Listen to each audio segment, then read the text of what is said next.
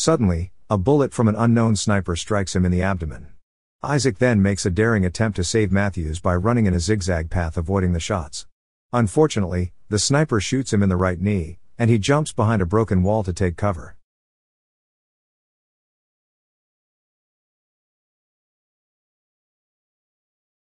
The movie begins in Iraq in 2007, towards the end of the American-Iraqi War after President Bush declared the end of the ongoing battle between Iraq and the United States. Following that, reconstruction operations got underway. Staff Sergeant Shane Matthews of the United States Army and a sniper, Sergeant Alan Issac, are dispatched to investigate an attack on a pipeline construction site in the country's desert.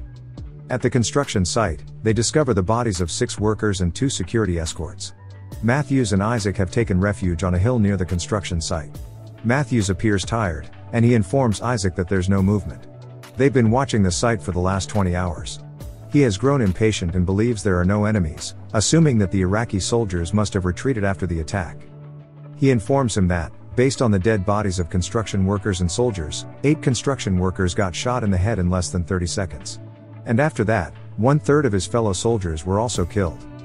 On the other hand, Issac disagrees, believing this is the work of a very proficient sniper and that he may still be out there waiting to take out more of them. He thinks they may be dealing with Juba, an infamous sharpshooting Iraqi sniper. However, Matthews is dismissing it, claiming that no Iraqi sniper can be that good. They both wait another 2 hours, but Matthews believes there is no threat after 22 hours of monitoring for activity. He informs Issac that he'll investigate the location and depart after he obtains the radio. He walks to the place while Issac keeps an eye on him. Meanwhile, Issac loses eyes on him when his scope fogs up. Matthews chews him out for not replacing it, indicating that this particular scope has been faulty. He tells him he should throw it away, but Issac claims it belongs to Dean, his former comrade, and has sentimental value. Matthews' jokes about carrying a dead man's scope will bring bad luck. He then continues inspecting the dead bodies, distraughtly telling Issac that everyone has been shot in the head, a sign that a marksman took them out. Issac suggests he get out of the place as soon as possible. Despite Issac saying so, he stands in the middle of the site and tries to figure out the probable direction of the shots. Suddenly, a bullet from an unknown sniper strikes him in the abdomen. Issac then makes a daring attempt to save Matthews by running in a zigzag path avoiding the shots. Unfortunately, the sniper shoots him in the right knee, and he jumps behind a broken wall to take cover. Matthews asks him to call for help on the radio, but he can't move due to his injuries. To stop blood flow, he first ties a tourniquet around his thigh and then tries to contact the base using the radio. However, the bullet has also broken his radio antenna. On the other hand, Matthews makes a feeble bid to reach for his rifle and shoot at the sniper despite Issac's warning that the sniper will kill him if he does so. Nevertheless, as Issac attempts to help Matthews find the sniper, he summoned the courage to remove the bullet from his knee and bandage it. He yells at Matthews, but he receives no response. He realizes that Matthews is passed out after suffering massive blood loss. Later, Issac himself passed out from exhaustion against the wall. After a while, he regains consciousness after receiving communication from an officer in their base on his transmitter. He reports their dire situation to the dispatch, requesting extraction and medicine for himself. However, he becomes suspicious when the dispatcher asks him to expose himself by shooting or standing up so they can determine his location, as this is against protocol. After this, he hears a flaw in the dispatcher's accent. He realizes that the sniper has access to the American base radio frequencies and has been trying to trick him into revealing himself. When he realizes this, he's devastated. Despite blowing his cover, he still asks Issac to keep talking as he wants to know more about him. The sniper threatens Issac that he will reshoot Matthews if he doesn't communicate with him. Therefore, he approves and asks the sniper to view this as a window of opportunity. Then, he begins to gaze through the scope to establish the sniper's location because he can't see any cover. Following a brief pause, the sniper asserts that he is just an average Iraqi, but he doesn't believe him. During their conversation, Issac is measuring his location and attempts to deduce it. In addition, he makes fun of the sniper by telling him that he's taking the lives of people working to advance their country.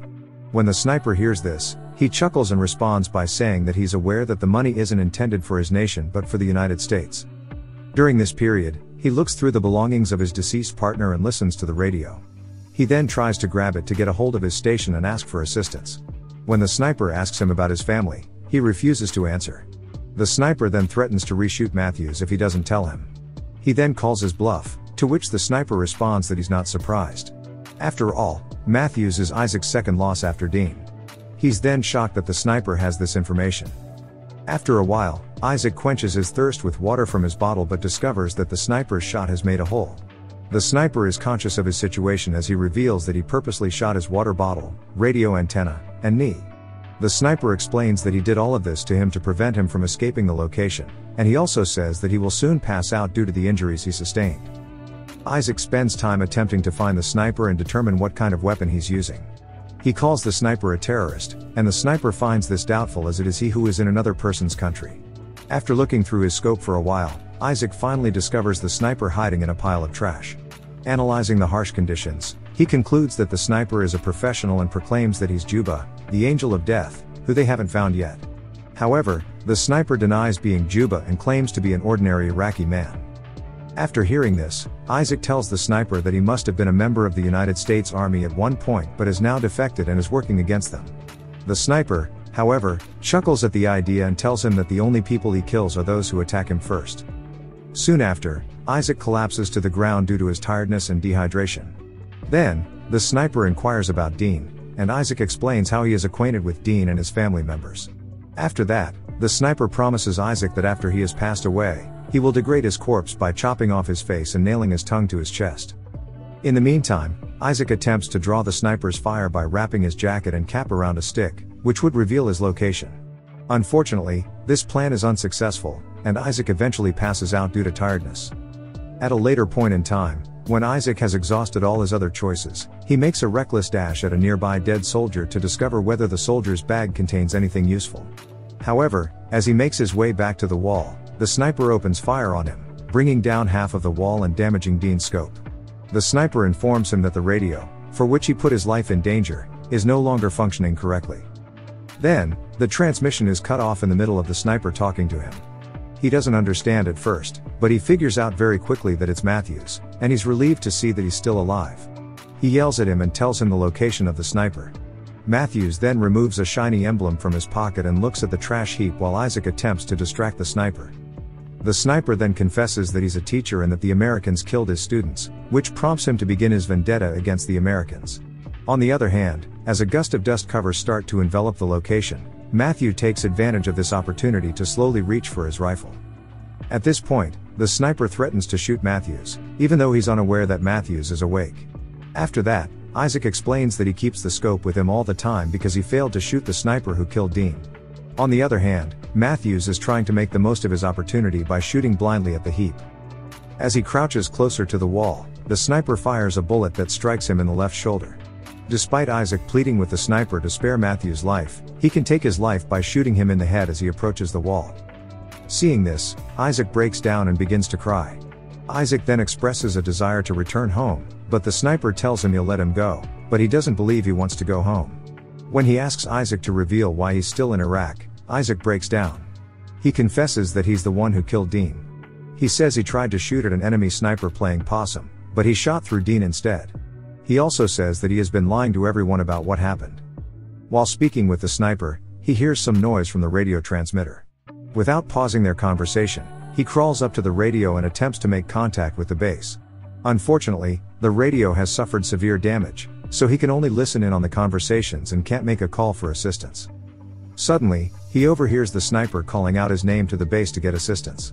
It finally dawns on him, and he realizes that the sniper has constantly communicated with the US base, pleading for additional aid the whole time. After a while, Issac wakes up and shrugs off a crow pecking at his leg wound. He then obtains Matthew's rifle and sets it up, intending to shoot down the sniper. Just as he sets up, he notices a helicopter approaching the area. He pushes down the wall protecting him and aims at the trash heap. The sniper reveals he has been playing possum the whole time. Although he can't see Issac due to the dust caused by the fallen wall, he takes 2 shots at the soldier but misses them both. Issac then takes his shot back at the trash heap but can't determine if he has hit his mark. He then rises from his position, and nothing happens to him, so he thinks that his shot is accurate and that the sniper is either hurt or dead. Soon, the helicopters land behind him, and the soldiers carry him on a stretcher.